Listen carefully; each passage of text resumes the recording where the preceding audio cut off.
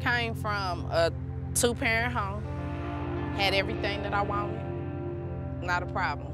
But out in the streets intrigued me more than what I had at home. A lot of things that I did in my lifetime, you know, I've sold drugs, I've done a lot of illegal activities. I started looking at my kids. I have 3 daughters, and that's when it kind of got real to me.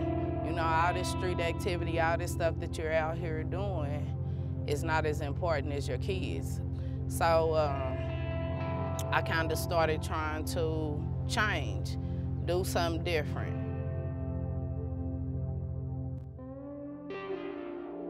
I'm Gary Slutkin. I'm the founder and executive director of Cure Violence. I'm a physician.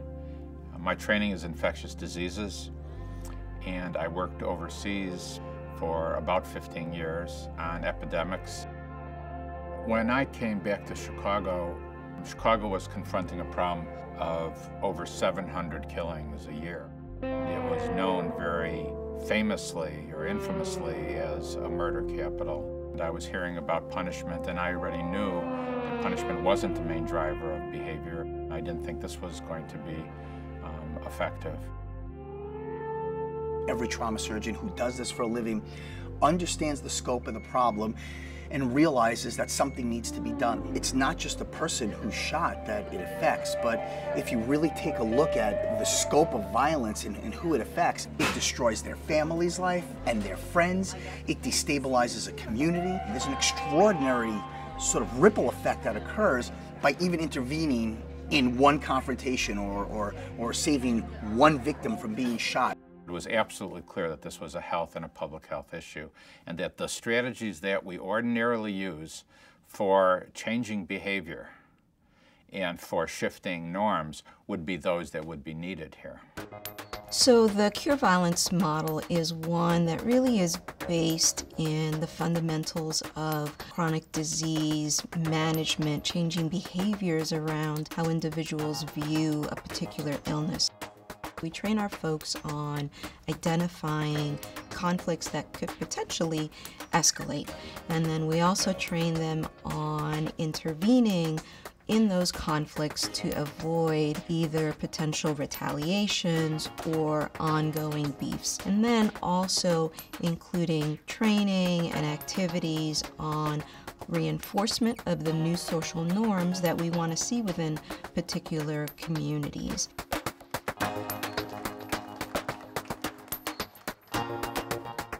We go out and engage the community. We work with high-risk individuals to try to kind of change their mindset, get them out of the streets. Come on, get part of this peace movement, huh? Most people sometimes they says, well, how does it work alongside with law enforcement? How can they both exist together? Real easy.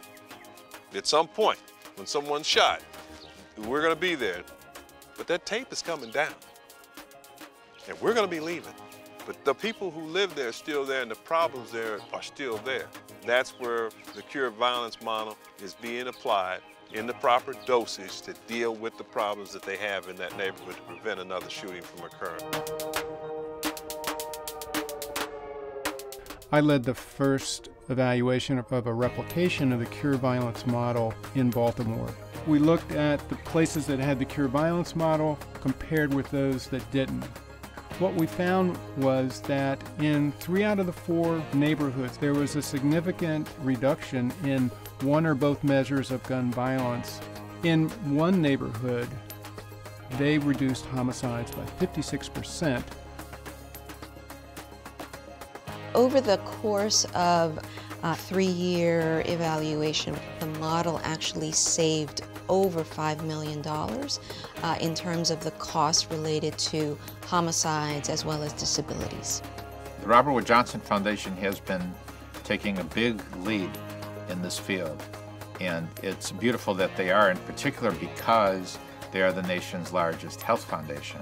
The research now shows that exposure to violence not only causes more violence, but causes family dysfunctions and all other kinds of health problems. It's the roadblock to all kinds of progress. And the key is you got to have the right people on the ground in your neighborhood. Violence is a disease. We're kind of looking at ourselves as the antidote for that. One of the ideas of a credible messenger is a person that has been out there in the trenches, that's done it, and that's changed their life theirself. And I'm one of them.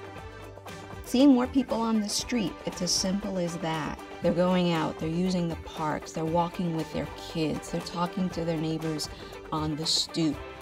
I want our community to start thriving again.